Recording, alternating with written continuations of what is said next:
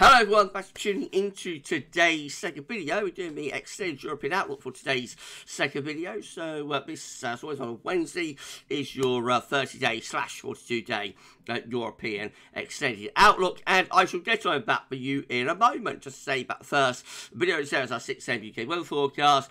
And we're going to be doing a video upload for our 10 to 14 day today. We would normally be live streaming our 10 to 14 day on a Wednesday, but the live stream is pushed back to tomorrow. So we will be live streaming our 10 to 14 day tomorrow on Gav's birthday. Going to do a birthday live stream, one off on a Thursday.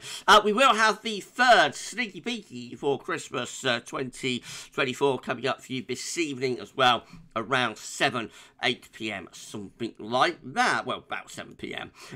So please like, share, subscribe on all today's videos and content. Show to everyone for doing that. Thanks so much, everyone. Thanks so much. Stop there. Thank you. Right, well, we're going to start off with week one, mean sea level pressure anomaly for Europe. Oh, and thank you so much to ecm.int for supplying the charts of data as well, by the way. Right, week one, mean sea level pressure anomaly for the 14th, 21st of October.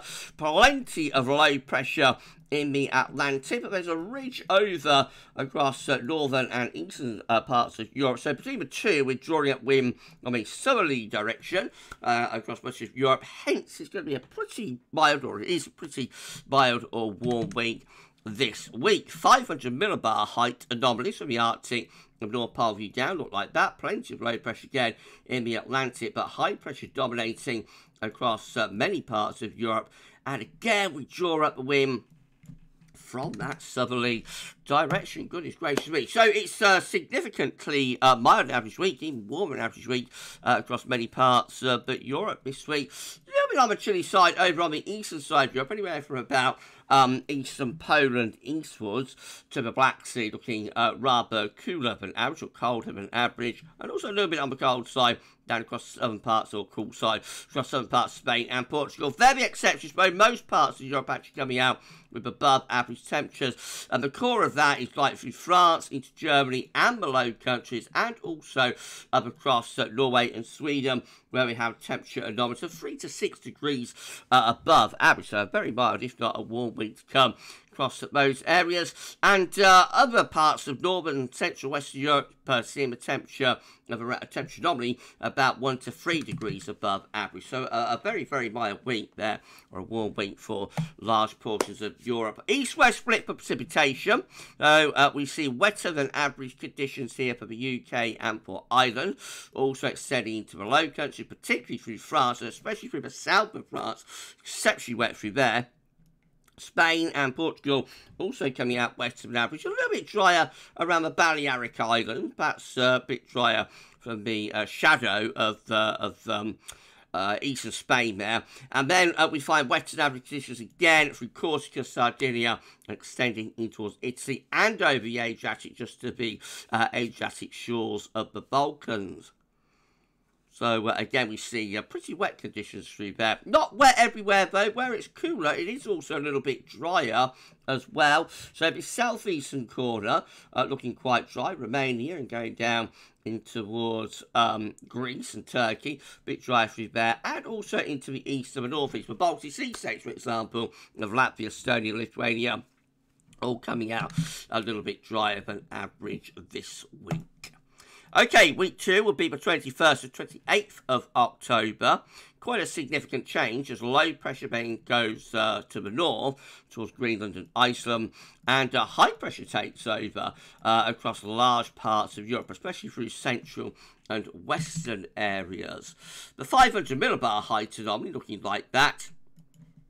So you see the below average heights, below pressure being pushed away towards Greenland and Iceland.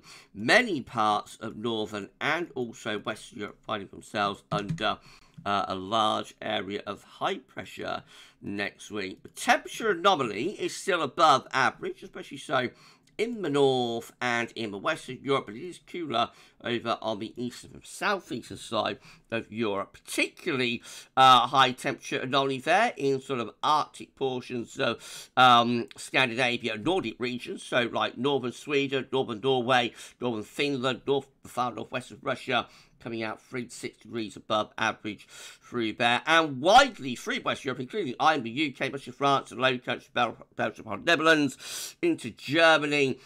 We find a temperature around 1 to 3 degrees above average, and up into southern portions of the Scandinavian peninsula.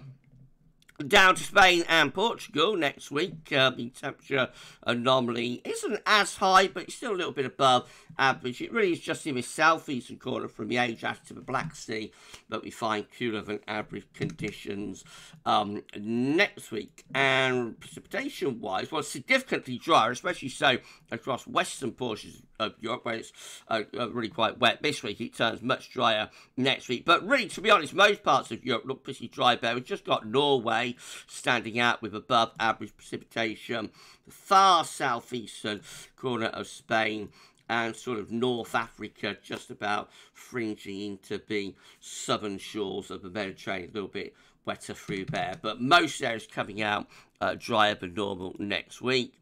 Week 3 will be the 28th of October to 4th of November.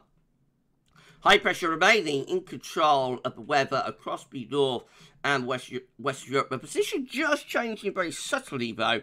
Possibly start allowing something a little bit colder, I think, in some of these northern and northwestern portions of Europe. Maybe. We'll confirm that in a moment. Precipitation-wise, we see above average heights, again, extending through the north and the West Europe. Again, could that bring the wind in to that northeasterly direction? It's a possibility. Temperature anomalies, yes, becoming significantly cooler. Look at this, big change from week 2 to week 3. So my interpretation was right, thankfully. So instead of all that warm, we find below average temperatures there, taking us into the start of November. Cold and average through France, down to Spain, Portugal, much of Germany, below countries, Poland, even eastwards of that, in towards parts of Ukraine, for example.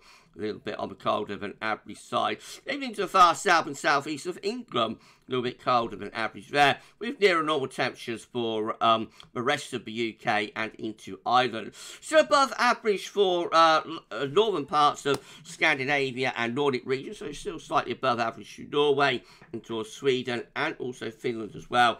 And in this extreme southeastern corner, slightly milder than average condition through there. And precipitation-wise, it's pretty wet through southern and southeastern parts of Europe, with above average rainfall through the Mediterranean, up towards the Adriatic, into the Balkans, to the Black Sea, and then down towards Greece and Turkey. Meanwhile, in the north and the west, we see drier than average conditions in many places.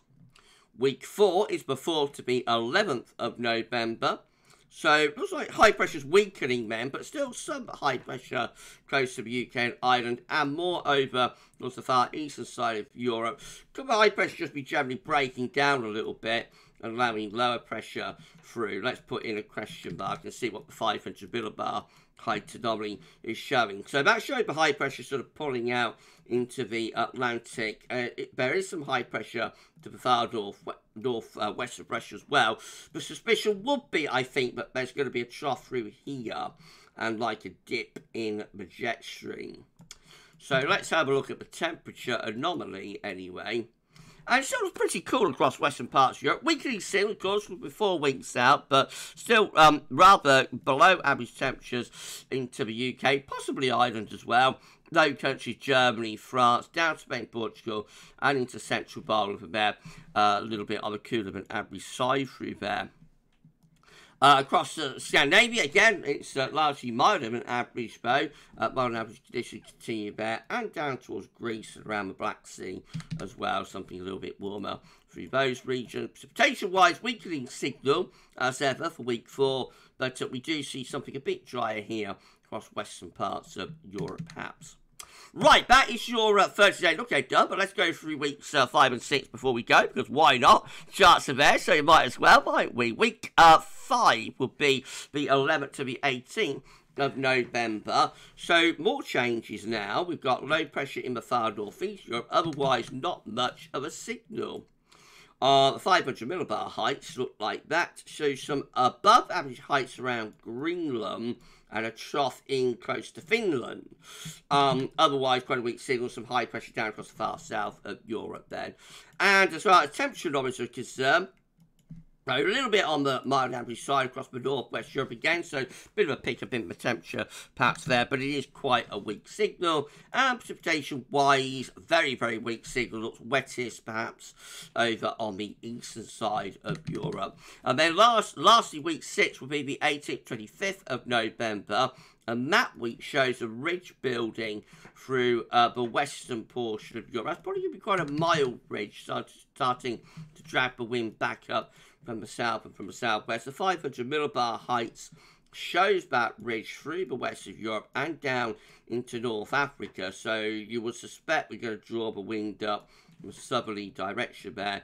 That could be a very mild end to November, although the temperature only doesn't really show anything particularly unusual at this stage. And precipitation-wise, very weak signal. They can't glean much information.